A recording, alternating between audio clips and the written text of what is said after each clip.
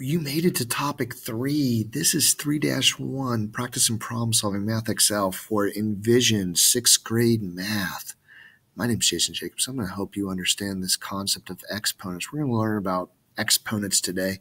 This is going to help us because in this topic, we're going to be learning about expressions, numerical expressions, algebraic expressions, order of operations, greatest common factor, and least common multiple. And when we follow the order of operations in algebraic expressions or numerical expressions, you're going to see exponents. PEMDAS. Please excuse my dear Aunt Sally. The E stands for exponents. We got to make sure we know those first. So let's learn them, guys. Look at this. Look at all those threes. My goodness. 3 times 3 times 3. I can't. How many are there? 1, 2, 3, 4, 5, 6, 7, 8, 9. So the base here is 3. That's called the base. You'll have to know these because there's a question like this on the quiz. 1, 2, 3, 4, 5, 6, 7, 8, 9. And the 9 is this little 9, and that's called the exponent. Now, again, make sure you know this question because it says the exponent for the expression is. They only want the exponent. And what's the exponent? 9. That's the only thing they want there. Now, a lot of students have been missing this on the quiz because there's one very similar to this on the quiz. So hopefully that makes sense. They only wanted the exponent. Sometimes they'll ask you for the base, and you saw the base was 3, right? Okay, moving right along. The exponent for the expression is, what's the exponent? The base is 2.6, but the exponent's 8. Okay, so I'm going to put 8 in. Now, you are allowed to use a calculator, especially if they say evaluate that. I mean, you'd have to do 2.6 times 2.6 times 2.6 times 2, 8 times. My goodness, that's a lot. That's why we let you use a calculator.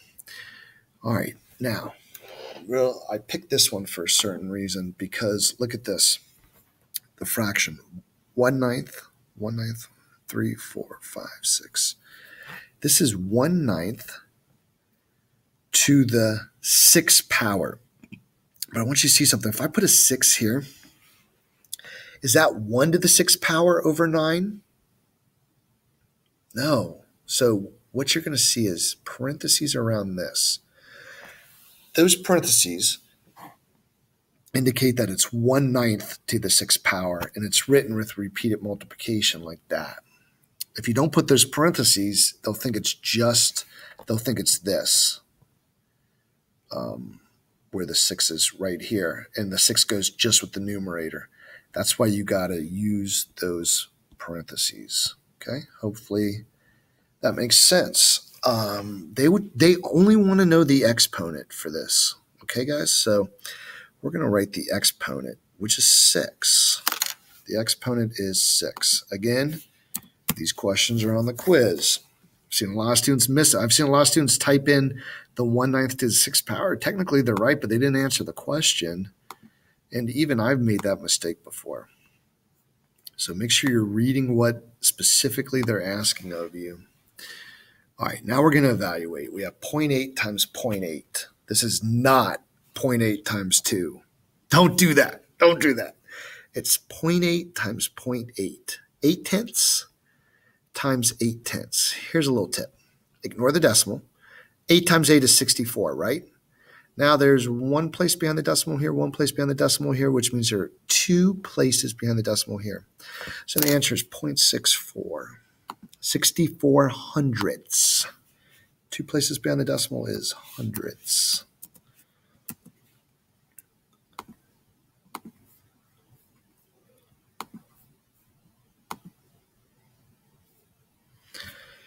This is 1/7 times 1/7, not 1/7 times 2. I'll write it out for you guys. 1 times 1 is 1. 7 times 7 is 49.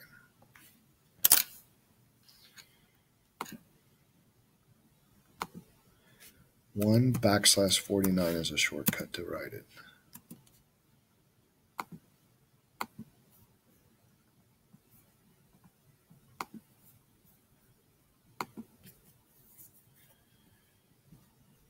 They're saying the answer in this equation, an equation has an equal sign, is equal to n equals, they're getting us ready for algebraic expressions and equations here. 0.5 times 0.5. Now, guys, 5 times 5 is 25. 0.5 and 0.5 each have one decimal each. 1 plus 1 is 2. So it would be 0.25. 25 hundredths.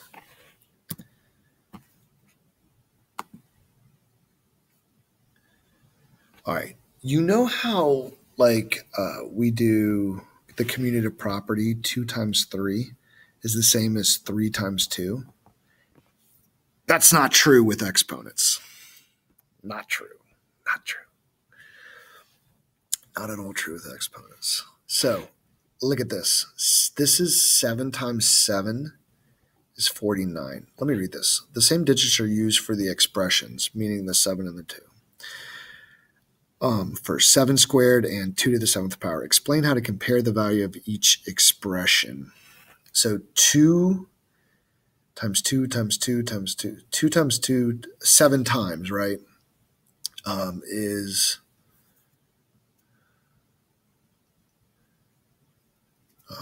let me just do it out here. Guys, look at this pattern here. This is helpful. Like if you're explaining this to your 6th grader, or if you are a 6th grader doing this, this is 2 times 2 times 2, which is 8. 2 to the 4th power. These are all like doubles, okay? 2 to the 4th power, 16. 2 to the 5th power would be 32. You see how they double? 2 to the 6th power, 64. And 2 to the 7th power, which is the one we want, is 128. 256 would be 2 to the 8th power. So this is 128. So write each power as repeated multiplication, then evaluate and compare their values. That makes sense. Then compare the number of factors. I don't think so. Write each power as repeated, then compare the bases and exponents. I think it's the first one. Yeah, because we got to compare their actual values. That one's 49. This one was 128, I hope. And now we have to use an inequality. It's not an equation. They're not equal. That's for sure. The 2 to the 7th power was greater. So 7 squared is less than 2 to the 7th power. All right. Oh, sure. What'd I do wrong, guys? Oh, there. Well, hey, hope this helped you learn about exponents. My name is Jason Jacobs. Please like and subscribe. Comment if you want to. Let me know if this is helping you. I don't know if anyone even watches these, but if I can help one person, that makes it worth it. Bye, guys.